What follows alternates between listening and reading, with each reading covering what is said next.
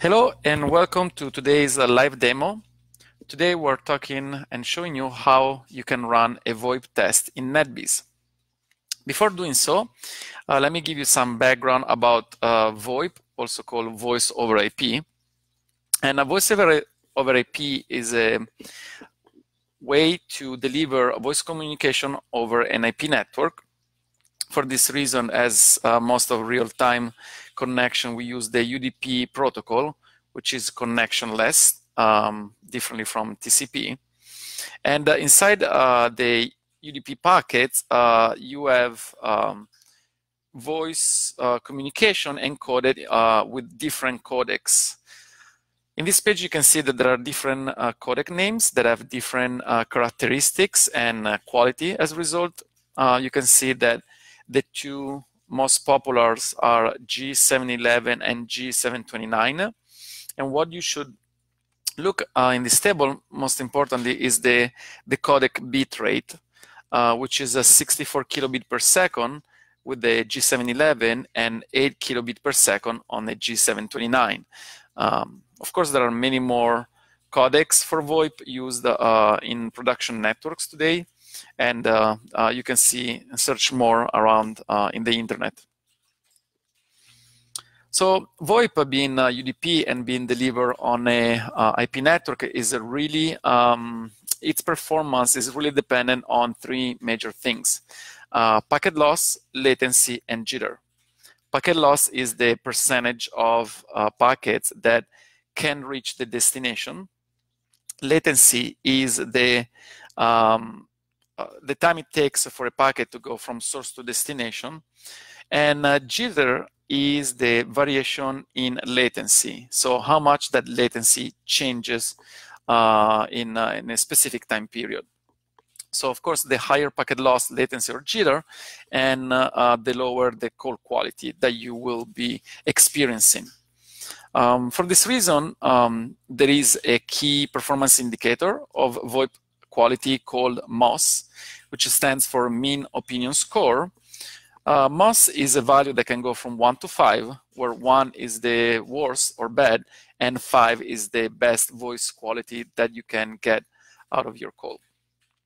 In general, 4.3 is a very good value for VoIP on a IP network. All right, so let's see how you can monitor VoIP by simulating VoIP calls in NetBeez. I'm going to the NetBeez dashboard. As you can see, we can run VoIP tests between any two agents that are managed by NetBeez, and we have two ways to run a VoIP test. Could be ad hoc, so in real time between any two agents.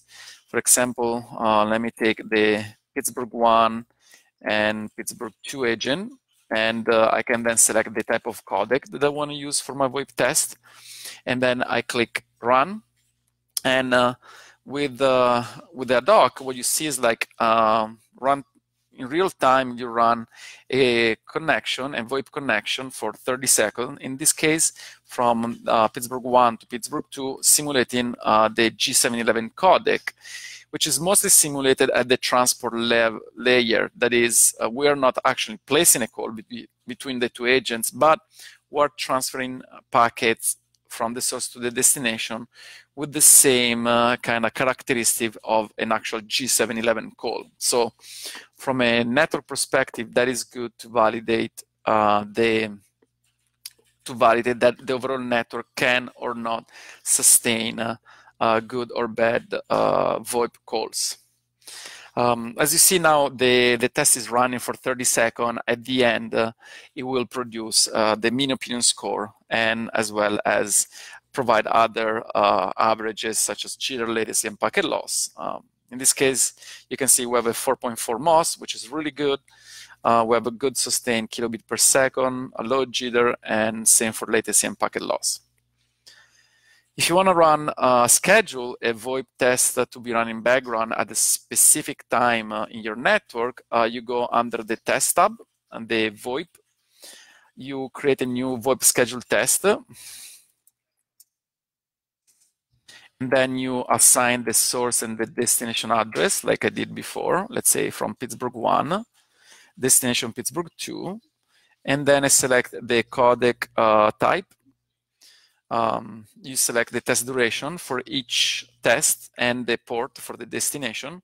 And then you can pick how often you want to run this VoIP test. Could be twice an hour, 4 times an hour, and so on. Or it could be once a day or once a week based on your preferred schedule. Once you do that, you click Save and the test schedule in your dashboard. And then you start seeing data as test results are sent from the agents to the server.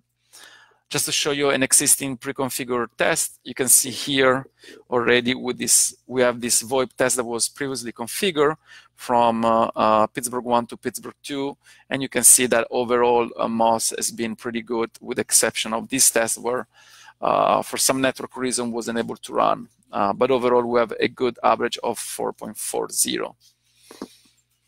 With this, I wanted to conclude today's live demo on how to create and run an VoIP test.